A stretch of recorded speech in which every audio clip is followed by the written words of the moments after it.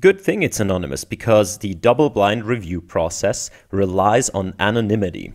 So we can really evaluate this paper, which is a very interesting paper, at its merits without, you know, having a clue who would be writing something like this. Now, out of pure randomness, I just happen to have this in my like Control-C, Control-V memory. I just pasted this here. I don't know why, but this is this other paper called Big Transfer, General Visual Representation Learning by Alexander Kolesnikov, Lucas Bayer, Xiahua Chai, and others of Google Research. I've actually made a video about this, so if you're interested, totally not related at all. I mean, yeah, so disregard the fact that the paper that we're discussing here uses a GFT 300M dataset that is not available to the public, only to Google. That is, and actually this other paper also trains on that. Disregard that. Also largely disregard the fact that their model is called VIT, while the other paper's model is called BIT.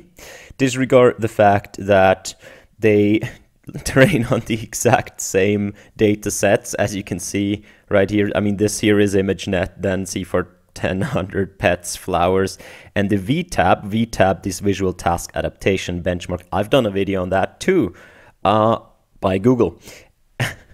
But they do have actually the ImageNet Real here, which is just a set of new labels for ImageNet, which comes out of a paper by Google with largely the same authors as this paper.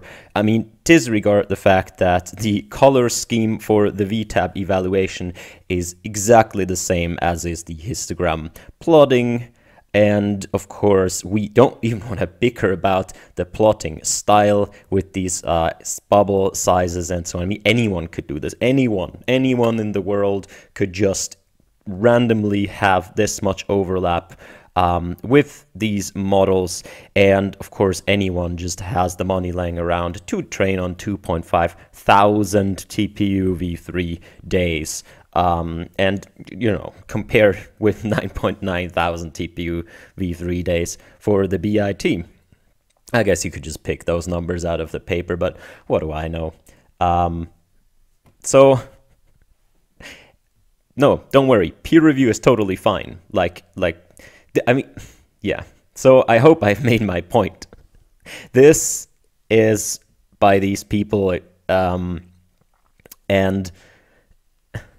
you know, people say, you know, we need anonymous on archive because the danger is that people upload their paper on archive and then we can see who they are. I think this should prove to anyone that an anonymous archive is like, it's the crappiest.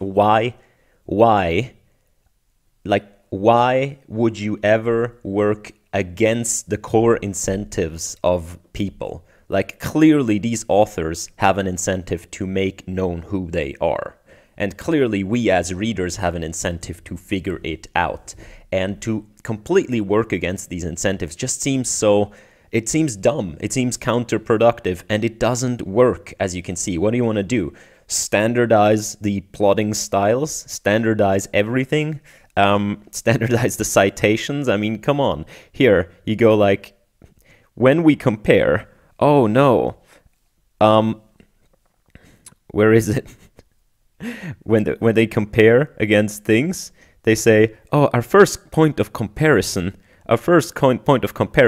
is the big randomly, just big transfer by these authors that we have no relation to, maybe or maybe not. It's ridiculous. You can't shield this fake anonymity.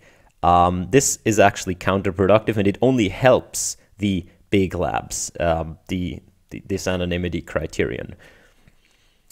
All right, let's actually dive into the paper after this rant. Well, yeah, don't worry. Peer review, very pristine, very good, very anonymous. Double blind, for sure.